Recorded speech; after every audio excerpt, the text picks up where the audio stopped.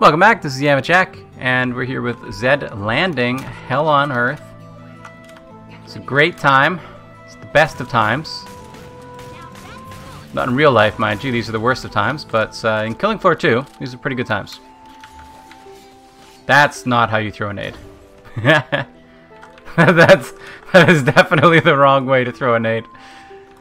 Oops. Oopsie daisy. It's okay. We don't need to throw nades the right way to survive and thrive. We only need to throw nades the wrong way.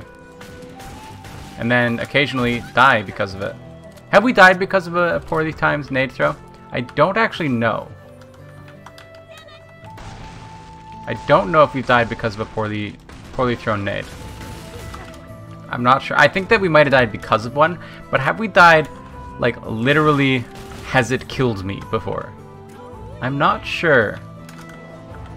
I'm sure that there has to be moments where I've thrown a nade wrong, and so I know it happens. I know. Okay, definitely it has happened to me personally. I just don't know if it's happened in the series where I've thrown a nade and it has killed me. Like straight up, basically.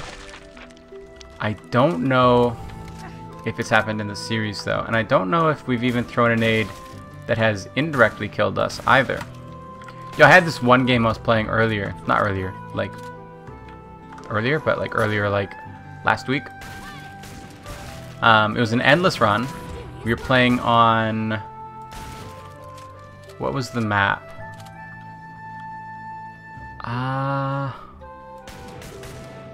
Nuked, maybe?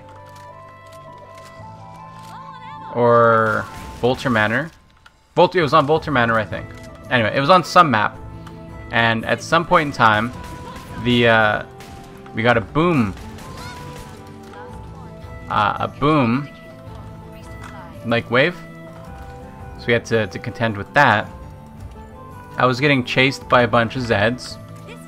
So I tossed a nade behind me. As you do, perfect nade. Throw it behind me, it goes back, I move forward a bit, all the Zeds blow up. Beautiful moment, beautiful moment. It was gonna be a beautiful moment. It was on Spillway, by the way. It was in that. That's actually how we died in that the Dosh Yeet video. That's how we died. I died to the boom wave there, and then somebody else died because of like a flesh pound wave or something like that. Or I guess we got carried on that one because we had this. Yeah, we had a demo, and he killed the boom. Anyway, I tossed the nade behind me. Perfect throw. Was gonna blow up all the Zeds behind me. It was gonna be epic. It was gonna be epic, as the kids say. Okay. Oh my God, we're not losing again. You get out of here. Okay. 2 shots, 4 kills. Heck yeah. It's gonna be an epic nade throw. So anyway, right after I throw the nade, an EDAR trapper grabs me, and a bunch of Zeds flood in front of it into the laser. I can't shoot the EDAR. The nade is like right behind me. All of the Zeds explode right in my face, and I die. And I'm like, wow. Wow. That trapper, you couldn't have, like, you couldn't have possibly constructed a worse moment for a trapper to trap somebody. You can't, like, it was real bad, and that definitely resulted in me dying, obviously, because this trapper trapped me right on top of my nade, surrounded by a bunch of Zeds, which I was trying to escape, which I was nading to get away from. And then they all exploded on me. And I was like, wow. I was mad with that one. I was salty about that one. That one hurt. That one really hurt. We have enough health to jump off of this, yes? Yeah, you take 20 health from that. Okay, that's good to know. I knew that I'd be able to survive it. I didn't know if it was like a 20 health thing or a 30 health thing or 50 health thing. I knew it wasn't an 82 health thing, but I'm like, I don't know. Maybe we'll survive with like 15 health. No, we survived very handily. So that was a really frustrating death when that happened. Cause like, so anyway, I hate the trappers, and I'm wondering if I've ever done that to myself on video. There's a lot of great moments from that endless run that I just forgot to hit the recording thing on, so I didn't end up having them to upload. I wish I had more clips, because I've got the NVIDIA thingy, so I can like record the last 5 minutes. I just hit Alt F10 and it records the last 5 minutes of my voice and the game audio, and then I can go in and edit it all and all that. That's all nice and fine and dandy and all that. I wish I recorded more, because there was some more good moments. Like that would have been a good one to record. That could have been fun. There was a lot more of like dosh eating that happened that I just forgot to. I don't know. I was gonna like show off the first one, and then I hit Alt F10 on a couple of others, but I didn't intend to make a video of it when I did. And then I ended up making a video on it, so you know. Hindsight 2020. I want to get into the habit of hitting Alt F10 every time something cool happens, just so that I have clips of like everything, and then I can go in and make like little highlight reels, because that was a fun thing to make. It didn't perform very well, but it was fun to make. I've made like a clickbaity thumbnail on that with a circle. The text was too small to read, I think, which is why it performed poorly, or my joke was just not funny. You know, I'm not you know, so cocky that I think my joke has to be funny. It could have also just been an unfunny joke. But I put the really bad circle around the dosh that was like sticking out of the ceiling, and then I wrote in text, "It's not clickbait if it's not actually a circle, right?" But I guess it was just too small to be read.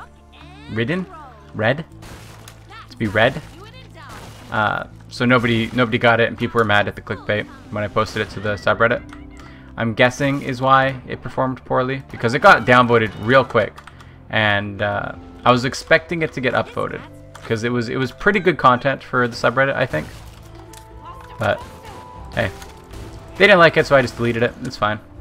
I mean, the video's still there, but I deleted it off the subreddit. I might change the thumbnail on it, but I don't think I will. I'll leave it as a memento. And a memory of times past, you know?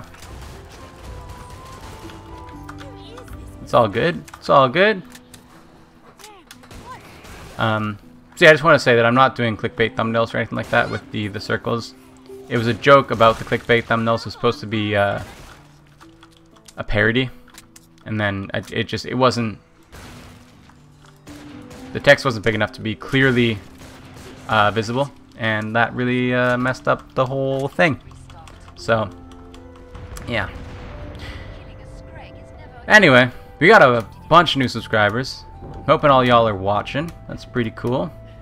There's so many of y'all. None of y'all are commenting though. You know, that's the thing, right? That's what it really boils down to. Y'all are watching. My watch time is actually like skyrocketed the past week. It used to be much lower, and now it's much higher. I don't know what of this stuff I'm allowed to talk about, so I'm not giving you exact numbers on any of it. But it used to be much lower, and now it's much higher. So that's pretty good. That's real good. I'm liking that. Where are you? Where are you? There you are. I'm taking you out with the M1911 because I just want to. Okay, you're getting taken out with the Eagles because there are enraged Skrakes for some reason. Why do you get to do that? Why do you get to enrage the Skrake? Enraging the Skrake is my job.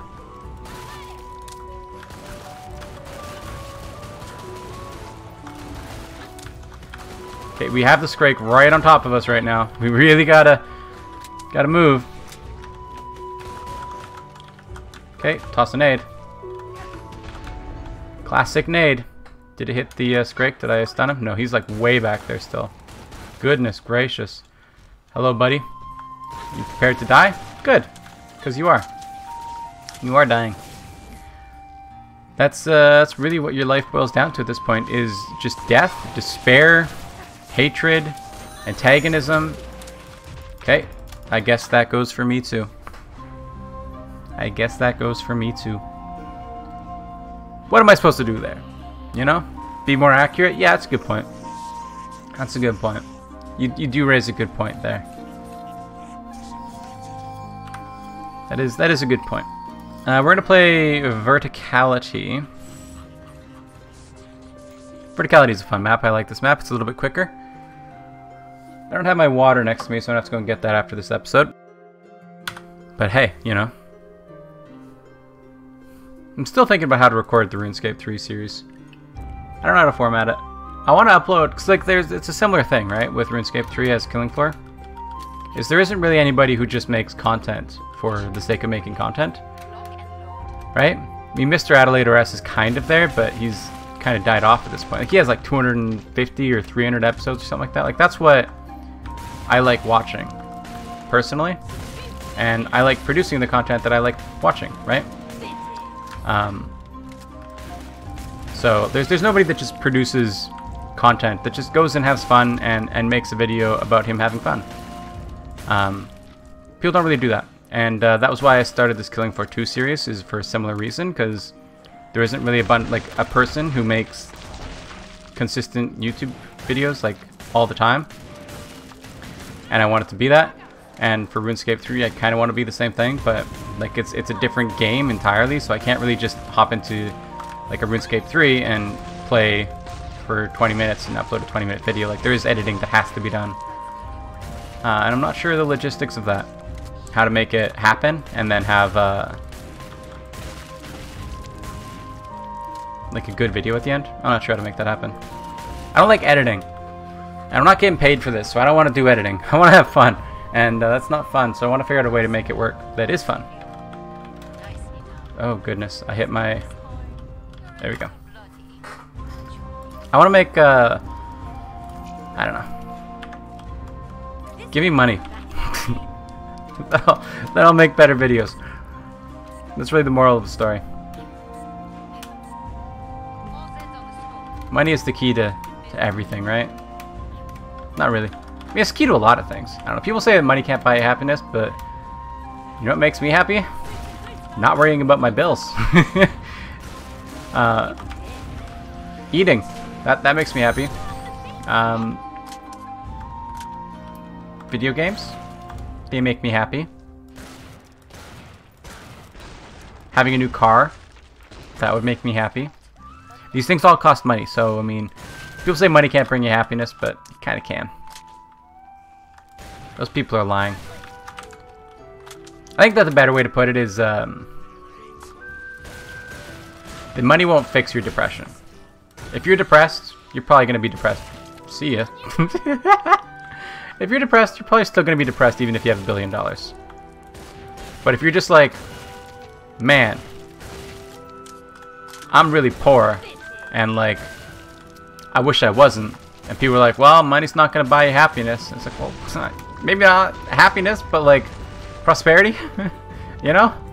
And happiness tends to come with prosperity, so hey. It's a point of stress because you can't argue that I don't know what we're really talking about at this point, but you can't argue that not having money is stressful, right? Like, if you don't have money, you have to worry about how are you going to eat and how are you going to feed yourself, and those are the same thing. I have enough money to get by at this point, especially with COVID, because the government's really treating us well. I don't know how it's going to go from now on, because technically we're able to go back to work. I don't know, am I expected to? I'm not going back to work, so who knows if we are supposed to, but I have enough money to survive, but like, not enough to go live on my own, right? If I had money, then I wouldn't have to continue living in my parents' house. And living here is definitely a point of stress for me, so, you know, my money won't immediately bring you happiness. If you get $1 billion, you're not just going to be like the happiest person in the world. You might be for like a bit, but then you're going to realize that yeah, you have $1 billion, but like ultimately you still don't, like you still have all those same like mental problems. You still have all the same like depression and all that kind of stuff. So like, I don't know, it's disingenuous to say that money can't buy you happiness and just completely remove money from the equation as being something that can bring you happiness. But it's also disingenuous to say that money will definitely just solve all your problems, because it won't. And it's disingenuous to say that those people don't know what they're talking about, because like to a certain extent they do, you know? Like there are problems that can be solved with money, but not all problems can be solved with money. You're not gonna make friends by having like $1 billion. You might have an easier time making friends just because you don't have to like work 24/7. You can actually like start spending time doing things that you have fun with and meet people who have like-minded interests, you know? Which is definitely something that could bring you happiness, but I don't know. It's like people just want to tout the money can't buy you happiness and then not understand that like it can remove stress, and that's kind of the same thing as bringing happiness, right?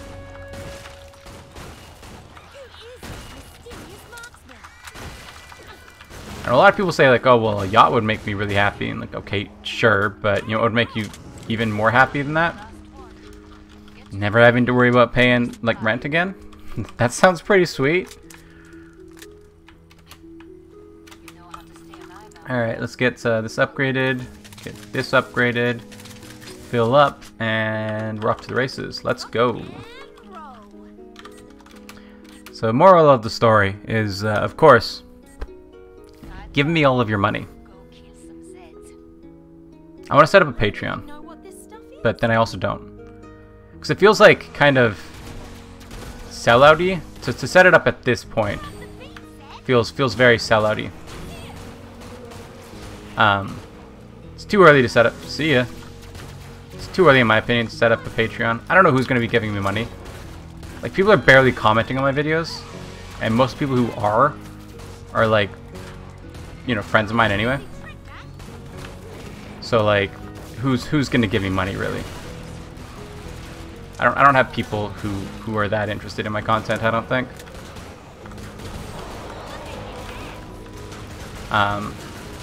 Look at that head tracing. Beautiful job. Beautiful job. See ya. Get out of here.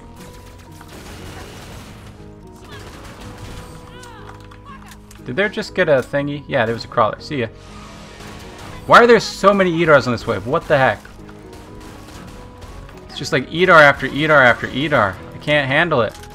It's just too many EDARs.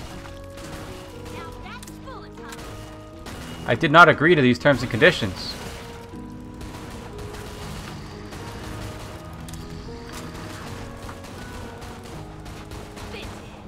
Okay.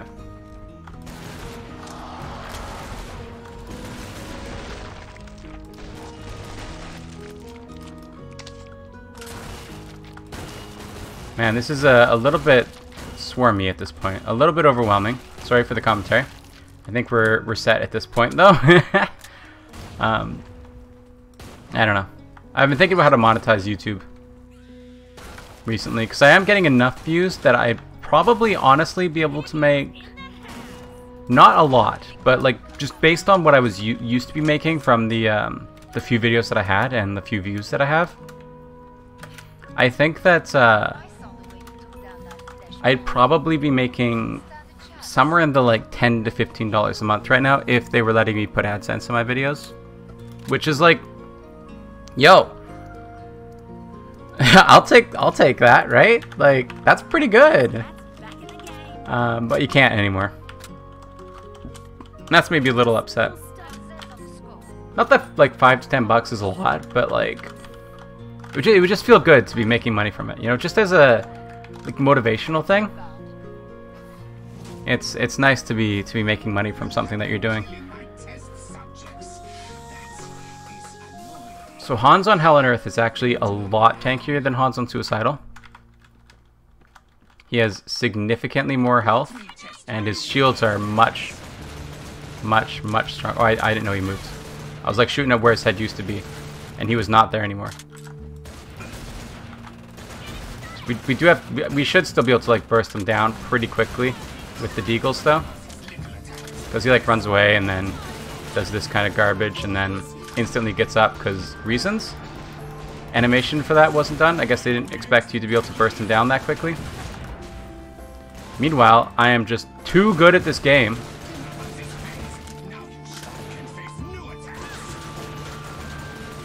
I'm better than the devs ever thought anybody could be. That's really the moral of the story that I'm learning here, right? Where are you? Buddy. See ya. That's what I'm talking about. Look at that, look at that. Nice. Launched his leg off? I shot his leg? Really? Okay. Oops, that's the wrong button. What button do I want to hit? This one? This one. Yeah. That was my G-spam button. Not my B-spam button.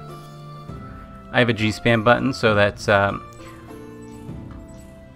when I want to throw a lot of nades, I can do that. It's mostly for when I did some perk leveling for Survivalist. I wanted Survivalist at 25. I did a lot of perk leveling, like on perk leveling maps for getting my perks to 25 the first time, just to be able to, or at least up to like 15, just to be able to start playing with them, you know? And then after I've prestiged, I always train them legit, because if I'm gonna prestige, then I'm gonna do it legit, right? Like, you don't prestige and get all that bonus points just for, and then just perk level. Like, you gotta actually work through it. But for the first one, I wanted to try to. Anyway, that's gonna do it for today. Thank you for watching. Remember to like the video if you like it, subscribe to see more in the future, comment if you have anything to say, and I will see you next time. Bye bye. Oh yeah, I gotta hit the button.